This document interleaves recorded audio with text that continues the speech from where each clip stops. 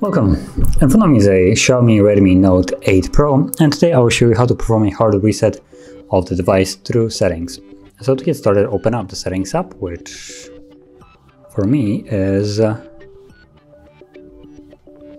guess right here.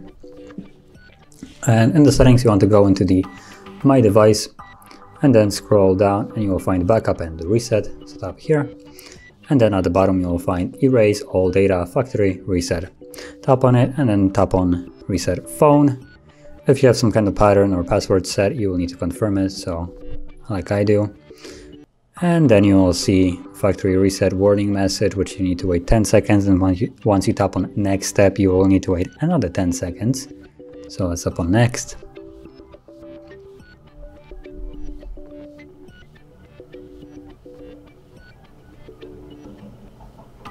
And OK. And now the device will begin removing all personal data. This process might take several minutes, so just be patient, and once it's finished we should be then greeted with the Android setup screen. So I'll be back once that is visible.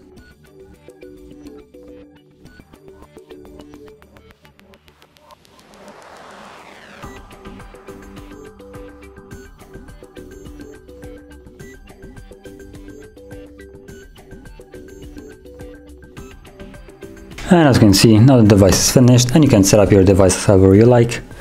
And yeah, if you found this very helpful, don't forget to hit like, subscribe, and thanks for watching.